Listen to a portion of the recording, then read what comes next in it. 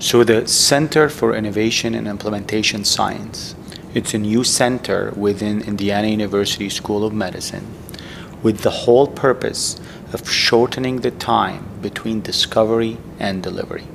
Right now, in the United States, when we discovered innovative solution to improve the health of our patient, it takes 17 years for that solution to actually touch life.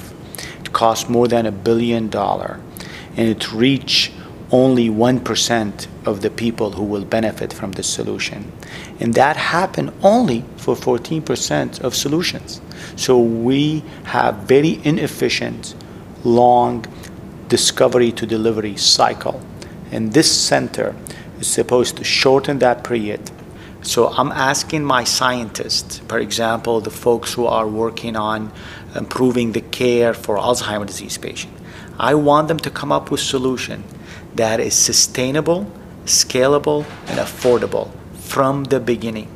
By putting that restraint on them up front, they're gonna be thinking differently.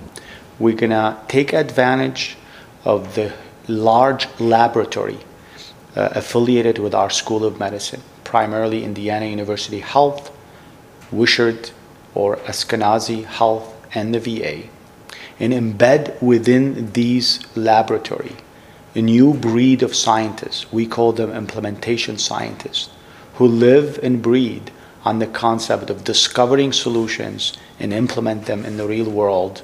I want them to actually disrupt the way that we scientists operate in academia. We are incentivized to do discovery to bookshelf. Discovery to bookshelf.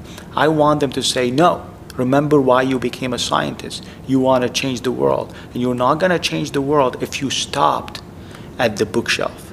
You need to actually complete the discovery to delivery cycle and start working on implementing your solutions and very immediately in the real world, and make sure that your solution is reachable to every person's and every patient's who deserve it and who need it.